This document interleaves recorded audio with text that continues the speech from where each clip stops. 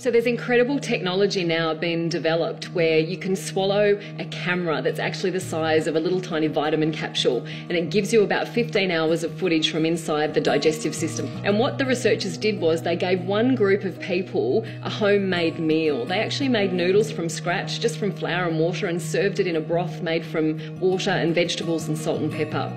And then the other group, they were given bought noodles from the supermarket that come with a sachet that you add hot water to, and that was served with a blue drink, a blue sports drink.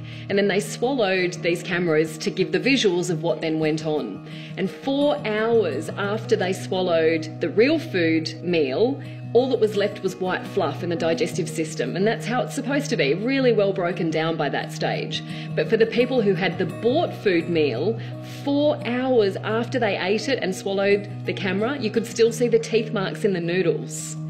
So what that suggests is if you have food in your digestive system for 4 hours exposed to all of your digestive enzymes and it hasn't been broken down, it suggests that maybe there are substances in some of these processed foods that we have no ability to break down. But then further to that, the blue drink had actually dyed the noodles blue, and that's because the dye in the blue drink was derived from petroleum, and we have no ability inside of us to break down petrol. So a number of artificial substances and colours and sweeteners are created synthetically, and some of the substances that they're derived from, I have concerns about whether they even belong in the human body.